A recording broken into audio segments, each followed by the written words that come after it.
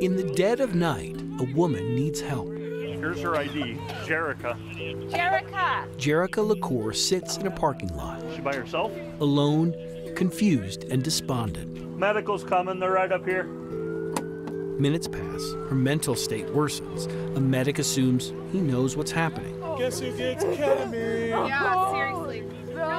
That flippant observation is the direct result of an assumption. Jerica, according to this report, is suffering from something known as excited delirium. 5 years later, Jerica's husband still can't tell you what that means. No. Do you know what it is? No, I have no idea.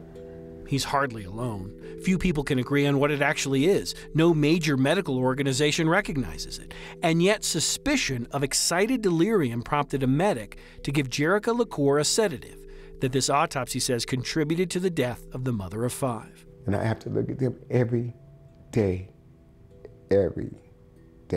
And I could see the different pains in their face, like, Dad, what do? We don't have a mom. So, Daddy got you. Hey, stop right there. Stop. Stop. A year after the death of LaCour, a similar story played out in Aurora with Elijah McLean.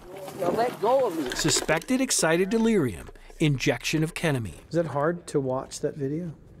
Yeah, it was hard. Dr. Jamira Jones, board certified in emergency medicine, wasn't trying to do that. watched this and decided she needed to do something. It could have been avoided and he could still be here.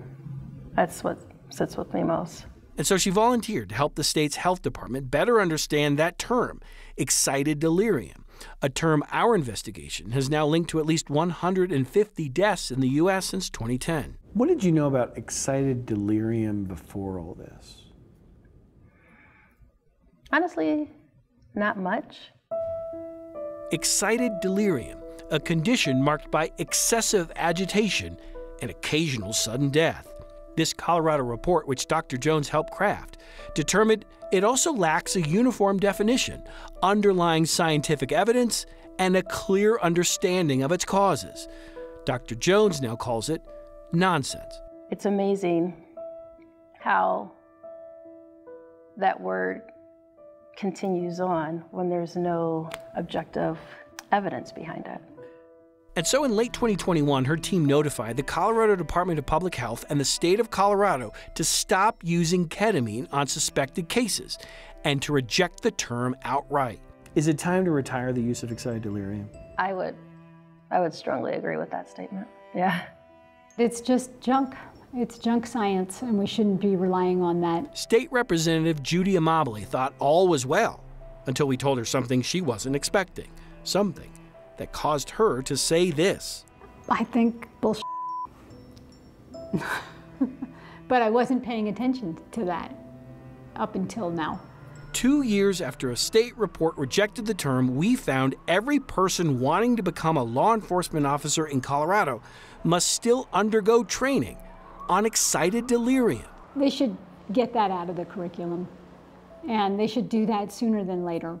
Colorado's Peace Officer Standards and Training Board, or POST, mandates every officer must be trained on something Representative Amabile calls bullshit. The training for excited delirium is about restraining them.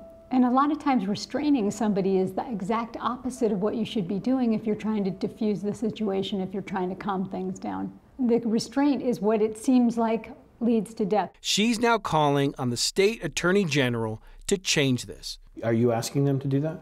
I am asking them to do that. Our investigation found law enforcement agencies all over the Front Range continue to train on excited delirium. Weld County inexplicably called it the freight train of death.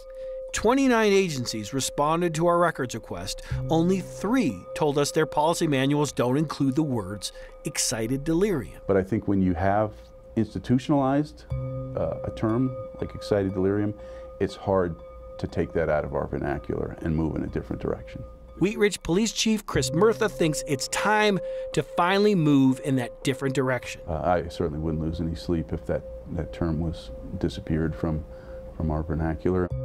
He tells his officers never to conclude what they're witnessing is excited delirium, saying it can mirror other problems they might miss or cause them to make mistakes. To train on something that's not settled in my mind is difficult. he may soon get his wish. Post board members are expected to debate the requirement as soon as the end of this week. Chris Vanderveen, 9 News. The Post Board, responsible for training and policy, is made up of both law enforcement and citizens from around the state. And the chair of that board is Democratic Attorney General Phil Weiser. His office says Weiser wants the entire board to have a say on where this goes from here.